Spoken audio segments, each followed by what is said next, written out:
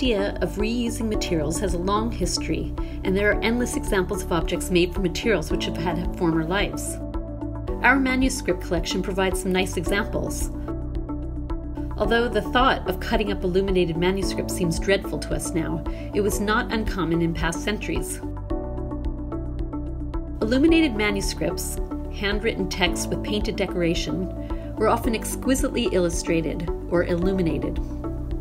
Decorative illuminations were thus quite often cut out of manuscripts for just that reason and treated as artwork. Made on parchment, a very strong material made out of animal skin, manuscript material was also ideal for reusing for other purposes, not just decoration. Let's have a look at what we found.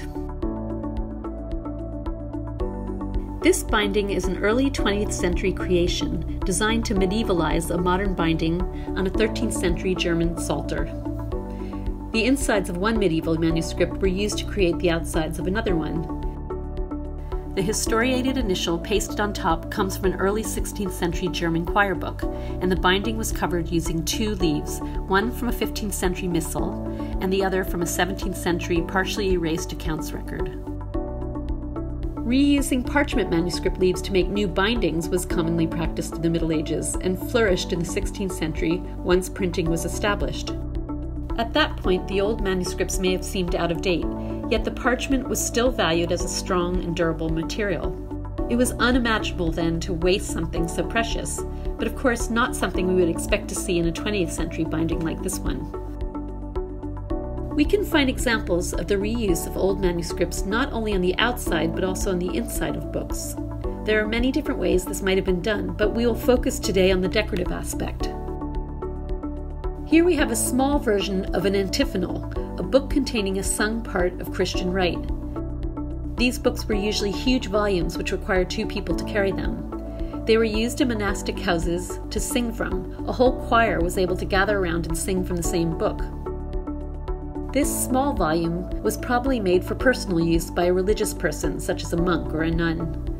The book dates to the late 16th century or early 17th century.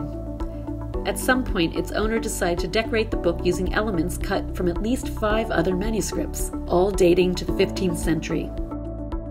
As someone who lived in a monastic community, the owner was familiar with the way an antiphonal would have been decorated, and so they tried to replicate this. Here we have a historiated initial which depicts the Virgin Mary's visit to her cousin Elizabeth, the Visitation. The fragment was inserted in the correct place in the text. Many other initials have had their edges embellished with red ink and pen to blend them in. Illuminated border fragments were often cut out rather crudely, with some of the design chopped off just to fit into available space. In some cases, more care was taken to cut around the different shapes and to arrange these into new decorative borders.